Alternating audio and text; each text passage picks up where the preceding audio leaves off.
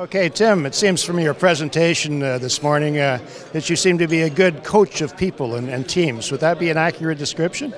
I've been a coach all my life. I've played on a lot of teams, played a lot of hockey, and coached my daughter, my son, and lots of neighborhood kids. And coaching's been a big part of my life, and obviously a big part of my philosophy. Because great coaches are givers. Great coaches care. Great coaches show up every day and they understand you got to work hard, but you got to have fun too. So I'm big on that. I think you heard my Batman story, so yeah. And how did you recognize that companies needed this sort of coaching?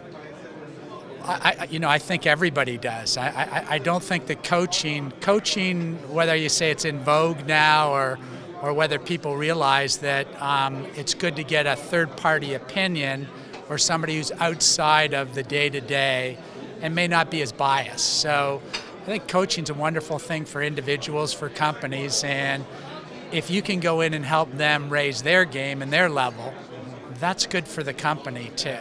And I think people appreciate the investment. Some people call it cost. I would call it an investment.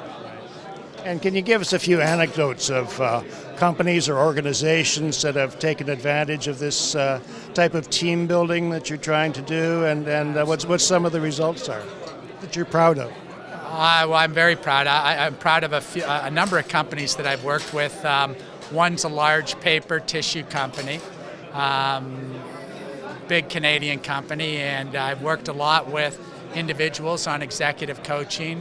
I have a partner we've worked with them in French and English. And the power there is, how do you create, I talk a lot about networking, even more so net giving. How do you build a culture where people help each other? How do you build a culture where it's not just their own feeling good about themselves, but it's more cross-pollination, cross-functional? That's what we do. So with this particular company, all of a sudden they have people all over the globe, all over North America, and all of a sudden they're connecting more. They realize that they're just people. They have the same, we talk about balance, and what this company allowed me to do with them is talk about balance, and therefore they feel good about it, they feel better about themselves, and then they perform better. Well, have you seen any changes? Yeah, I mean, change is a big word. I personally, I don't think people change. I think they become more of who they really are over time. So how do I help them maximize their potential? So I think people grow and they adapt and they shift. I think process changes, but people don't.